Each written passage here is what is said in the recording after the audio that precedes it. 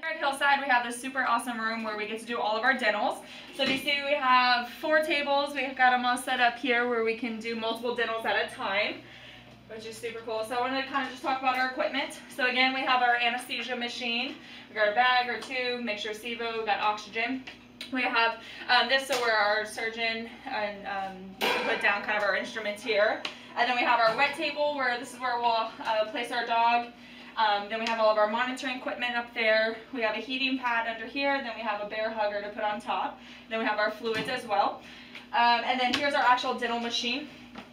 So this is where all of our little instruments are to clean. So we have a drill, and then we have a scaler, and then our water and air. Alright guys, here we got Captain America, a 2-year-old Great Pyrenees mix, and he's also the cutest dog in the world. He's actually my dog. But we're doing the same induction as what we did for our spay. So we're administering the propofol right now, and then we're going to place his tube. We're going to begin Captain's dental cleaning here. So first thing we want to do is chart all the teeth and look for anything. And then this is Miss Holly, and she's going to talk with y'all about what she's finding and what she's looking for.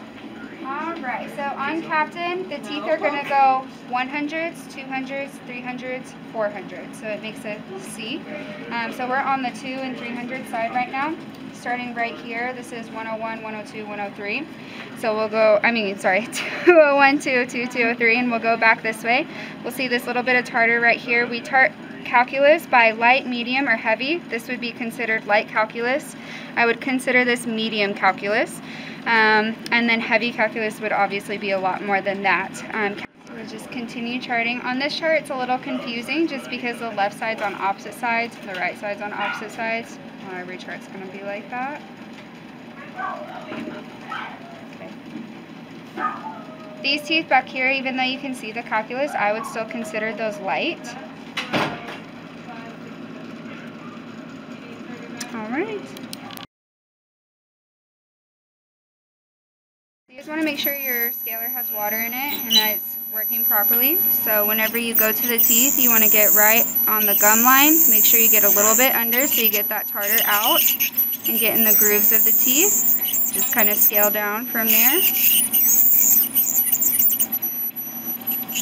This one you will notice I'm getting that tartar off like that. Then I'll go under the gum line and then just kind of down the tooth.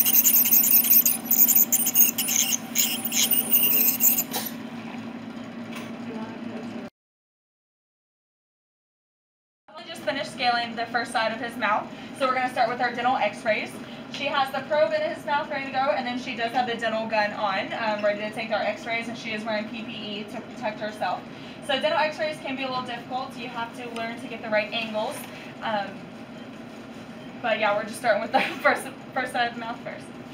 Okay, so whenever you angle your probe, for dogs that are much smaller than Captain, I usually have the probe angled like this for the incisors, but because his incisors are so wide and his mouth is wide, I have to angle it this way so I can get all the teeth in one shot. I like to take as few shots as possible, so whenever you angle this, you want the flat side of the probe on the teeth, and you want to angle this part of the gun flat with the probe. So just parallel to the probe like that.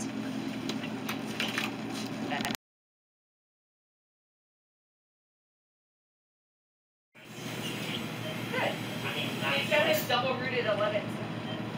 Yeah. His teeth look super clean. Good. What are you doing? I am rubbing the fluoride on the teeth. Just like in humans, you have to wait to eat or drink 30 minutes, and you should not get water on fluoride. So now with air only, I'm going to brush out the fluoride.